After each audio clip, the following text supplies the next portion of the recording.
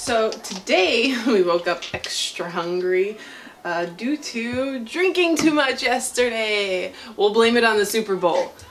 I didn't even watch though. I did the drinking. That part I got right. But and the eating. So we're hungry because of hubby's like, get out of the bad light. Thank you for caring about how I look in the camera, babe. Anyway, so right now we're gonna go eat because we're hungry and it's been a slow morning and I've just been doing emails and trying to load up on caffeine and drinking tons of water, which I'm not very good at, but today I'm especially going to do because I already feel like my calves and I'm like, man, it's from drinking too much. Oh! And by drinking too much, I'm lightweight, so it gets me fast. So we're gonna head and do that right now. Any other errands we gotta run? Whole bottle. Oh, you shouldn't be talking, babe. If you guys didn't hear him, he's like, whole bottle. Okay, so I had a whole bottle of champagne, but when you say it that way, it sounds bad. But then when you say you had 4 glasses, which equaled a whole bottle, it's not that bad, right? My little piggy. She's so cute because she's starting to wear this hat like all day in the house, but she gets hot, which sucks. And she doesn't let you take it off. If you take it off, she goes psycho. So anyways, we're gonna go eat. I don't know what else we have to do. Let's just get food in us before we decide what the next move is at this point. Also, Lila's been having a bit of a runny nose. It started 2 days ago. So we have a humidifier going all day. And I always give her this, which kind of nips it really quickly. This is homeopathic medicine. It works with your body. It's drug free, so there's no drugs in here. This one's for the cold. They also have one for like soreness, muscle aches, injuries type of thing, pain, which we give her both. And this is literally the only medicine we have in our house. Because we don't really get sick, and if we do, it's very like minor, like a runny nose, nothing else. Nose is because it's dry here in here. Yeah, her runny nose is mostly because it's really dry in here. We suffer with that in here. We always have, like since we moved in, it's always been extremely dry, especially during winter. It's been brutal on us, so she's suffering a little bit.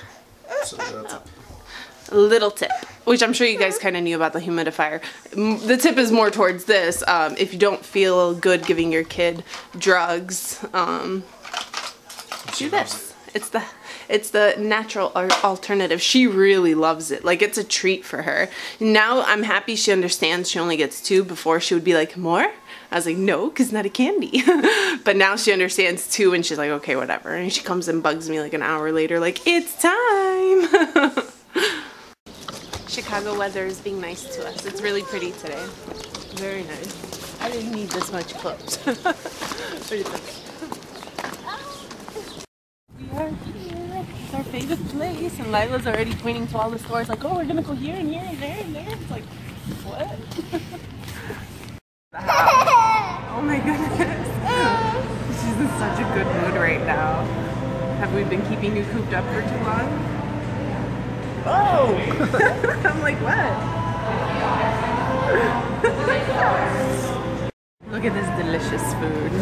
Mmm, yum yum. Why are you so crazy? She doesn't want to get in the car, so she starts running really quick. Like, no, let's go. Let's keep going.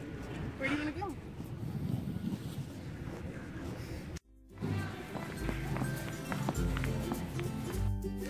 You want to see what the real reason as to why she likes coming here?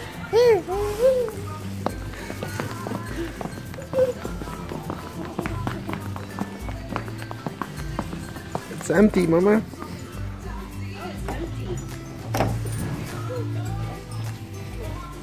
It's empty. Oh no.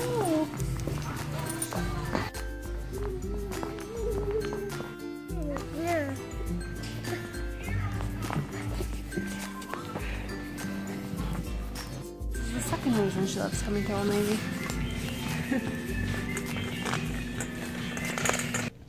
Alright, so I want to make you guys aware of something. There are 2 pages on Instagram. They both blocked me. And they continue to use my photos. I've approached them already several times and told them that they're scammers and they shouldn't be using photos that are not theirs, claiming, you know, I did their program or I took their supplements. One is a program and one is supplements. And I kind of wanted to show you guys this just so that you guys are aware. So there's this Eat More, Not Less page. They're using this photo to say, oh, great gains, buy your bikini. It says, grab your one-day bikini ready program right now. So they're implying that I use their bikini program or whatever program they have.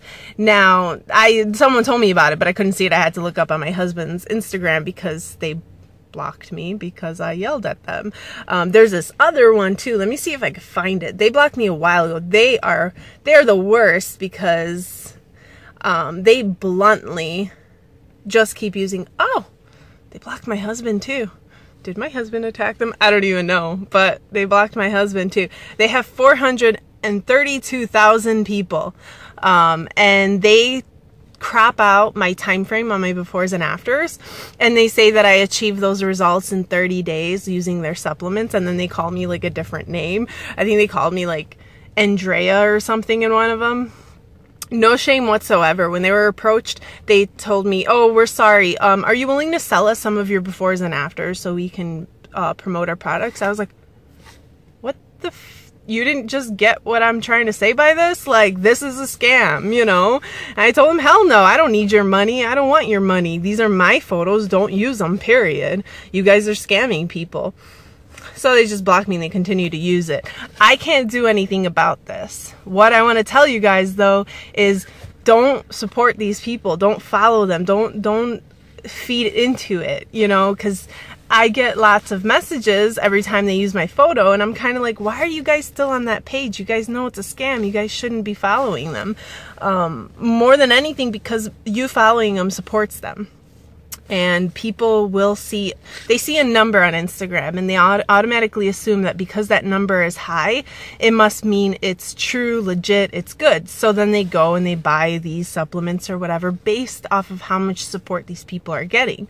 Granted, nowadays I think you could buy followers, you can, I don't know what else you can do. Hell, if people are trying to buy my videos on YouTube, I'm pretty sure you can do anything. So a lot of their followers are probably very fake, but you're also contributing when you're following them. So I guess moral of the story, I can't stop it from happening. I tried. The only thing it does to me is it creates a lot of stress and anger and I get really mad at them. So I try not to do that, and I just hope that people don't fall for this stuff, that you use your best judgment and always know that a page who posts a lot of girls, different girls and nothing else, just constantly that, it's a scam. You know, it's BS. So just don't fall into it, I guess. It sickens me and I try not to think about it. And I know people don't like when I call people out, but in this case, it's one of those, I'm going to do it because it affects me as a personal trainer. It affects me as a public figure because people go and post on my photos like, oh, you know, they're skeptics because of everything that they've seen, the BS that they've seen. So they go to say that, you know, I'm on steroids and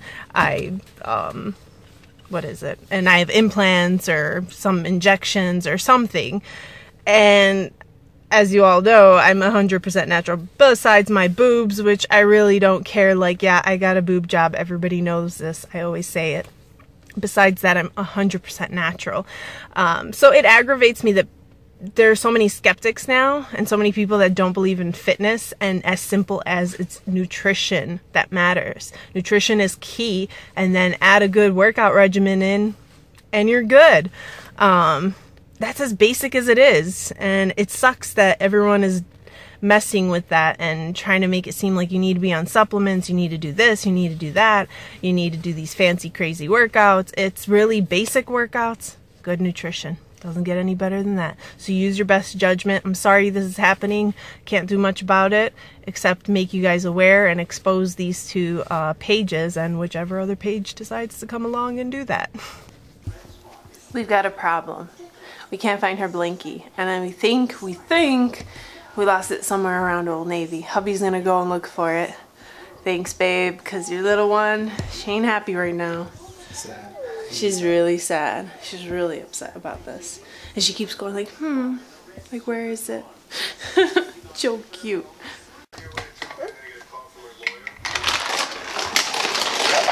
I'm hiding the pieces under the sofa, the ones that get her mad.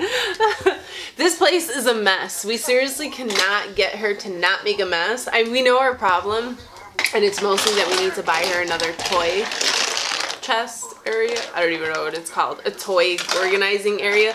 But we don't have space here, so we're just waiting until we move out before we do that move. But it's driving us nuts. You know how you always feel like the house is a mess even though you keep cleaning all day? That's how we feel.